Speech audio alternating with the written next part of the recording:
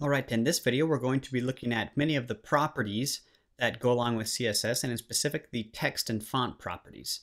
So I'm going to switch back here to the page we've been working on, and I'm going to delete all of this code for the head section CSS, and I'm also going to delete this inline CSS rule as I just want to work with my external style sheet for now.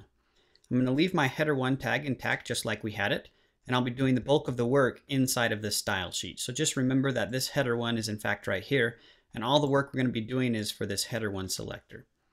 So some of the font properties that are available inside of CSS, we've already looked at color. You can do a certain number of color names like red, green, blue, orange. There is a defined set. Typically, instead of using color names, you would actually use hexadecimal values or RGB values. So hexadecimal color for red is $FF0000. This is hexadecimal for red. And if we were going to use RGBA or RGB, we would say RGB, and then we would say 255 colon 0, comma 0. And this means 255 in the red channel, 0 in the green, 0 in the blue, which would turn this red as well. So either RGB or hex is supported in CSS, and you'll almost always see them in one of those two formats. I'm just going to stick to red for now because it's a little bit easier to see the color name and associate that with a color in the HTML. So color is the first property we've looked at. Now let's look at another one here. I'll just hit return and I'm going to do a new declaration, and this one's going to control the actual font face. And this one is FontFamily, and I'll just set this to Arial for right now. And I'm going to save and come back and refresh. And you can see that that did in fact change the heading of the font to Arial. Now, one thing to be aware of with HTML fonts is I can't put any font name I have inside of here and expect it to work. The font names you list inside of your font family categories will only work if the user has that font on their system installed. So there's maybe 10 or 15 fonts that are known as web-safe fonts, which are fonts that are essentially installed on all computers regardless of the operating system or how old they are. If you do want to use custom typography, you'll have to move into what's known as CSS3 font embedding, which we'll look at in much later CSS video tutorials. All right, now we have the font family declared. Let's look at a couple more of the font properties. One of them being the size. I can say font-size, and I'll just set this to maybe 36 points to illustrate how this changes. Let's come back and save and refresh, and you can see that that increases the size of that heading to 36 points. Let's do a couple more here. Font-style is another property, and this enables us to do italicized fonts. So I can say font-style/italic. Let's save and refresh this. You can see in fact that does make this font italicized.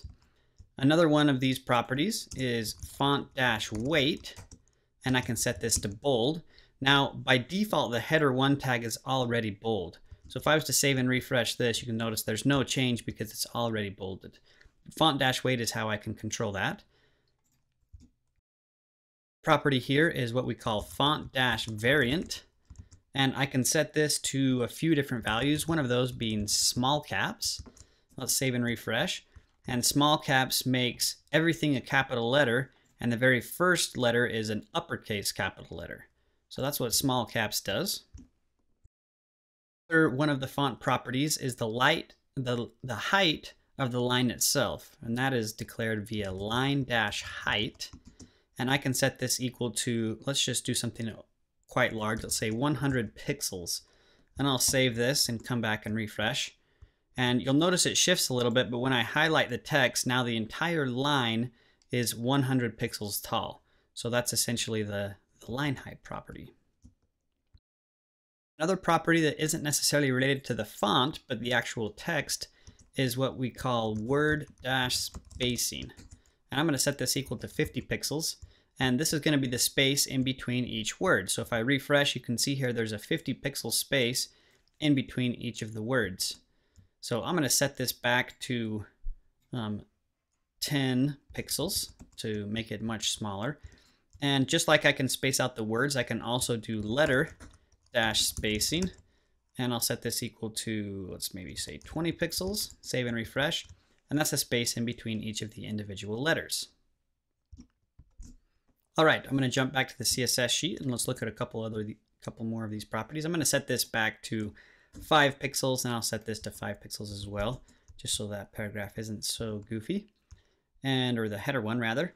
Now the next set of properties are also going to affect the text. The first being text-align. And this is how I can align a paragraph of text. I'll just set this equal to right for now and save and refresh. And you can see that that aligns the entire header one to the right side of its element. Possible values here would be right, center, left. You can also do justified text through CSS. Another property here is text-decoration, and I can set this to underline. So let's save and refresh here, and that just underlines the text. I can do overlines, I can do strike through, and many other text decoration options. You just look up text decoration on the W3C. I guess I'll mention all of these different properties have multiple values that can go inside of each one. So to find out exactly what you can and can't do for text decoration, for example, you'd have to look up on the W3C's resource to see an exhaustive list of all those different properties. All right, another one of the properties is what's called text-indent. So we'll see text-indent, and we can set this equal to a value. I'll just say 50 pixels. And in order to see this work, I need to set the text alignment back to left. So we'll save that and refresh here. And you can see that just adds simply a 50 pixel indentation for the text. Let's just add a few more properties here. Another one is the text-shadow. Now this is a CSS 3 property, so it will only work in the latest versions of the popular browsers. But just to show you the syntax, it's I'll just say 2 pixels, 2 pixels, 2 pixels, green. And we'll save and refresh. And this kind of adds a little bit of a drop shadow behind your text. Now these values are horizontal and vertical offset, the amount of blur, and the color of the shadow. So if I set this blur value to something like 15 and save and refresh, you can see that blurs that text out quite a bit more. All right, another property of the text is what we call a text-transform. And I can set this equal to lowercase and save and refresh. And you can see now all these are lowercase. Now the problem here, these are actually capitalized letter. That's because if you'll recall earlier, I had font-variant small caps. So if I was to delete this rule, then that rule should work. Now this is a good opportunity to show you how to do a CSS comment. We learned how to do HTML comments before. CSS comments are a little bit different. I can write notes to myself in a CSS sheet by doing a slash, then a star, and note goes here, and then a star and a slash. And again, this won't actually be computed as CSS. This is just a simple note to myself. So oftentimes people, in order to test things in their CSS sheet, I can just come up to this rule and I can do a star slash, and then come to the end and do just the opposite, or a slash star star slash. You can see that just essentially invalidates that line. So now when I save and refresh over here, it is in fact all in lowercase. And I can change this to uppercase, save and refresh. Now everything is in uppercase. So you do have a few options inside of this text transform property as well. Now there's just a couple of more things I want to mention here with the font properties for CSS. You can see there's quite a few of these properties for fonts and texts, and it does get quite a bit lengthy at times. And there is a shorthand variant of some of these properties. So I want to show you how to do the CSS shorthand for some of the font properties. Now before we get into that, I want to mention this FontFamily property.